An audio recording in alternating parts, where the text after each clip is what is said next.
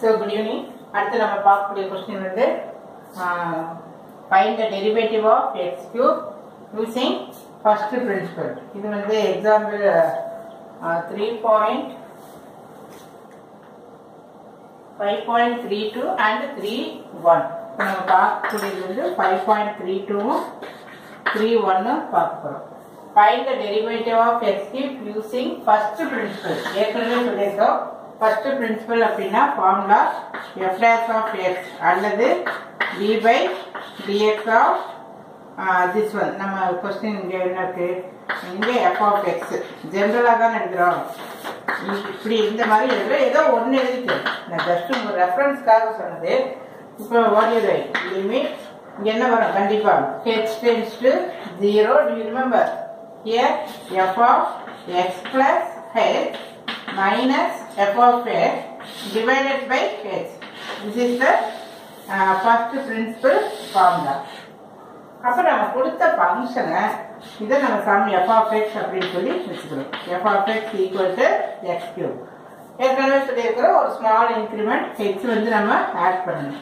So h equal to x அப்படிங்கிற இடத்துல இந்த மாதிரி போட்டுட்டு ஹோல் கியூப்னு எடுத்துட்டு இதுல இப்போ சப்ஸ்டிட் பண்ண போறோம். So limit h tends to 0. f of x plus x என்ன? This one. So x plus h whole cube minus x cube divided by h அப்படின்னு எழுதணும். And that is equal to இங்கிருந்து எழுதுற இடம் பட்டது. So limit h tends to 0. A plus b whole cube. So a cube plus 3a squared b plus 3ab squared plus b cube. Already ஒரு x cube இருக்கு. So divided by h. So இது cancel ஆயிரும். இங்க x cube எழுதணும். நான் a cube எழுதிட்டேன். இங்க x cube. இது cancel ஆயிரும். அதே மாதிரி இங்க h throughout h காமனா இருக்கு. காமனா எடுத்து கேன்சல் பண்ணணும். நான் இப்படியே பண்ணிட்டேன். பட் நீ வந்து அது காமனா எடுத்துட்டு கேன்சல் பண்ணிக்க. இங்க h tends to 0. மீதி என்ன இருக்கு? 3hx then 3 sorry இங்க நான் கேன்சல் பண்ணிட்டேன். இந்த h தான் கேன்சல் ஆகும். இந்த x squared அப்படியே இருக்கும். then 3x squared plus h squared by h வந்து இருக்காது. ஏன்னா அது வந்து cancel. now you apply the limit h tends to 0 அப்படின்னு அப்ளை பண்றோம். அப்ப இந்த இடத்துல என்ன வரும்? 3 இதெல்லாம் ஆயிடும். 0 ஆயிடுமா? then 3x squared அடுத்தது என்ன ஆயிடும்? 0 அப்படின்னு இருக்கும். so d by dx of x cube equal to 3x squared. இந்த ஆக்சுவலா இது வந்து நமக்கு தெரியும் answer. x cube equal to formula என்ன? n into x power n minus 1 அந்த ஃபார்முலா வச்சு போட்டீங்கன்னா இந்த இடத்துல 3x squared வரும். பட் எக்ஸாம்ல இப்படி வந்தா இப்படி எழுதிட்டீங்கன்னா இந்த no mark for this. using the first principle அப்படிங்கிறப்போ இந்த மெத்தட் வந்து நம்ம யூஸ் பண்ணணும். இதுல இன்னொரு சம் இருக்கு. ரொம்ப ஈஸியானதான். இந்த பிரின்சிபல் மட்டும் அந்த ஃபார்முலா மட்டும் ஞாபகத்தில் வச்சுட்டீங்கன்னா it is easy for you. And coming to the next question, e power 3x. கண்டிப்பா இதுக்கு நமக்கு ஆன்சர் தெரியும்.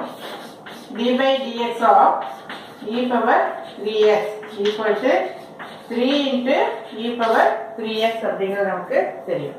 இப்போ நம்மளுடைய மெத்தட் என்ன? ஃபர்ஸ்ட் f of x னு வெச்சுக்கணும். f of x equal to இங்க e power 3x e power 3x.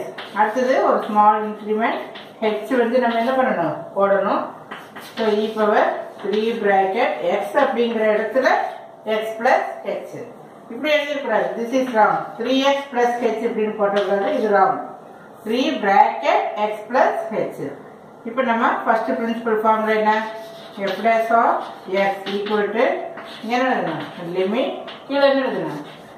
h tends to 0 f of x plus k minus f of x then divided by h not x.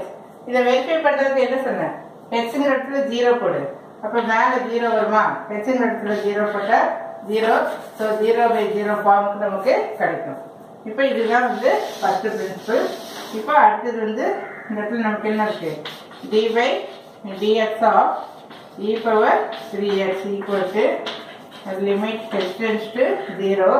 இது என்ன நமக்கு e power 3 bracket s plus s minus e power 3x divided by h.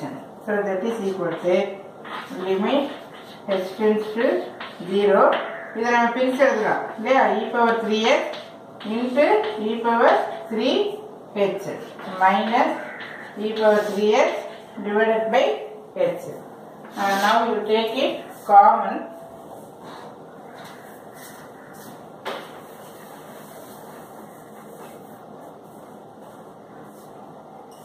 So this is equal to limit h tends to 0 e power 3x common எடுத்தினா e power 3h minus 1 divided by h. You know the formula limit x tends to 0 e power x minus 1 by x and that is equal to 1. இந்த formula நமக்கு தெரியும் இல்லாட்டியும் கூட just remember it. That is equal to இங்கே வந்து x இருந்தா இங்க x இருக்கணும் இங்க 3h இருக்கிறப்ப இங்க 3h இருக்கணும் கண்டிப்பா இங்க ஒரு 3 வேணும். So multiply and divide by 3 in the next slide. So limit இங்க என்ன இருக்கு h tends to 0 3h tends to 0 ன்னு போட்டுக்கலாம். ஏன் அப்படின்னா நமக்கு இந்த இடத்துல வந்து 3h போட போறோம். இந்த e power 3x ஓட காமனா எடுக்கலாம். சோ அடுத்த ஸ்டெப்ல எடுத்தேன் இங்க 3 இங்க என்ன e இல்ல. So e power 3h minus 1 by 3h into 3 multiply and divide by 3. Now இந்த 3யும் இந்த e power 3x யும் நம்ம வெளிய எடுத்துடலாம். So 3 e power 3x. Now limit 3h tends to 0 e power 3h minus 1 by 3h. Give 3h, here also 3h, here also 3h. இது கண்டிப்பா நீ வந்து நோட் பண்ணிக்கணும். அப்ப இந்த whole answer என்ன ஆயிடும் 1 அப்படின்னு ஆயிடும். So e power 3h into 1. So equal to this one is the answer for this. ரொம்ப ரொம்ப ஈஸியான ஒரு புக் இருக்கு. இந்த ஃபார்முலா மட்டும் ஞாபகம் வச்சுக்கணும். இந்த லிமிட்டை பார்த்துக்கணும். இங்கே x, இங்கே x, இங்கே x. ஸோ இது வந்து சேமா இருக்கா அப்படின்னு சொல்லி பார்த்தீங்கன்னா ஈஸி பண்ணும். So thank you. அடுத்த கொஸ்டின் வந்து அடுத்த வீடியோவில் பார்க்கலாம்.